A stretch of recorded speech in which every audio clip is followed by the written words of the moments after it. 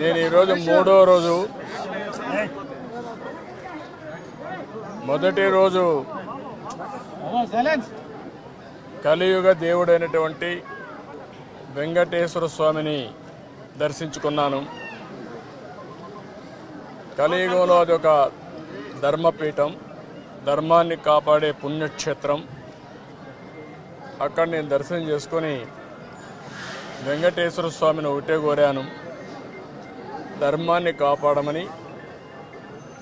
మళ్ళీ ఏదైతే నాకు ప్రాణభిక్ష పెట్టినటువంటి ఆ వెంకటేశ్వర స్వామి నిండు మనసుతో ఆశీర్వదించి తెలుగు జాతిని ముందుకు తీసుకుపోవడానికి శక్తి సామర్థ్యాన్ని ఇమ్మని చెప్పి కోరుకున్నాను. రెండో రోజు శక్తి పీఠం కనక దుర్గమ్మ తల్లిని కలిశాను, ప్రార్థనలు చేశాను. అక్కడ ఆ తల్లిని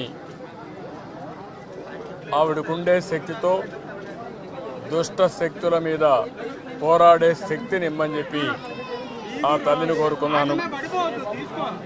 అక్కడి నుంచి ఈరోజు వరాహ లక్ష్మీ నరసింహస్వామిని కలిశాను, దర్శనం చేసుకున్నాం. ఈరోజు మనం చూస్తే ఒకప్పుడు రాక్షసులు కూడా విర్రవీగిపోయి విరంజకశిపుడైతే నేనే మొత్తం సర్వస్వం అనే పరిస్థితి నుంచి కడాన కొడుకు కూడా ఎదురు తిరిగితే సహించలేకుండా నీకెవరు దిక్కున్నారో చెప్పుకోమంటే అప్పుడు సాక్షాత్తు లక్ష్మీ నరసింహస్వామి అవతారంలో వచ్చి ఆయన కాపాడాడు. ఆయన కాపాడమే కాకుండా హిరణ్యకశిపుని వధ కూడా జరిగింది. అలాంటి దుష్ట శక్తుల్ని పూర్తిగా తుదముట్టించి తద్వారా ధర్మాన్ని కాపాడారు. ఈరోజు ఈ పుణ్యక్షేత్రంలో నేను ప్రార్థనలు చేశాను. ఇక్కడ కూడా మనం ఒక్కసారి ఆలోచిస్తే, నేను రాజకీయాలు మాట్లాడడం లేదు కానీ ఇటీవల ఇక్కడ జరిగినటువంటి పరిణామాలు మనం చూస్తే, ఎవరైతే అశోక్ వంశీయులు వాళ్ళ తండ్రి ముత్తాత వాళ్ళందరూ కూడా ఈ టెంపుల్ని అభివృద్ధి చేసి దీనికి ఆస్తులు పెట్టి ఏ విధంగా చేయాలనో వంశ పారంపర్యం ఒక వారసత్వాన్ని కూడా తీసుకొచ్చారు. అలాంటి కుటుంబాన్ని ఆయన్ని ఎన్ని ఇబ్బందులు పెట్టారో మనం చూసాం. ఇది పరాకాష్ట.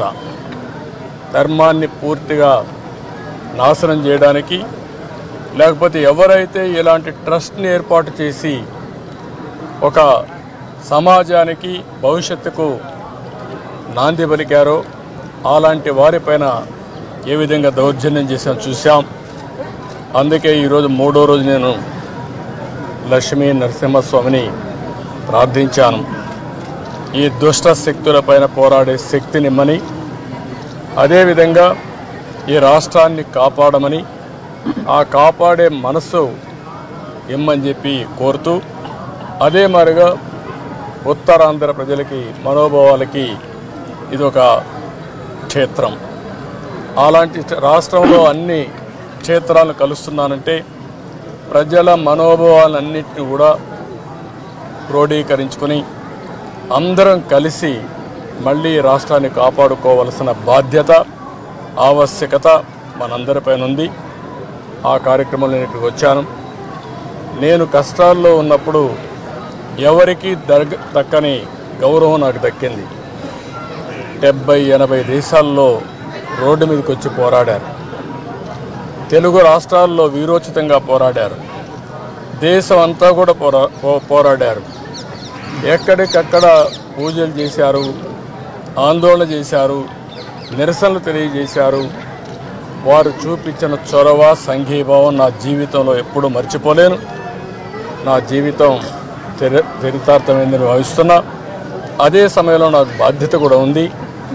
మళ్ళీ ఈ రాష్ట్రాన్ని కాపాడి మళ్ళీ ఈ ప్రజలను కాపాడే శక్తి సామర్థ్యాలు నాకేమని చెప్పి భగవంతుని కోరుకుంటూ, లక్ష్మీ నరసింహస్వామిని కోరుకుంటూ, అదే సమయంలో ఈ కొండే ప్రజల యొక్క అభిమానం చూశాను.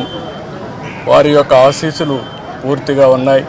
వారందరికీ ఒకటే నేను కోరుతున్నా, మీరు ఎంత అభిమానంగా ఈరోజు ఆశీస్సులు ఇస్తున్నారో, అభిమానిస్తున్నారో, మీరందరూ కూడా కలిసి ముందుకు నడవాల్సిన అవసరం ఉంది.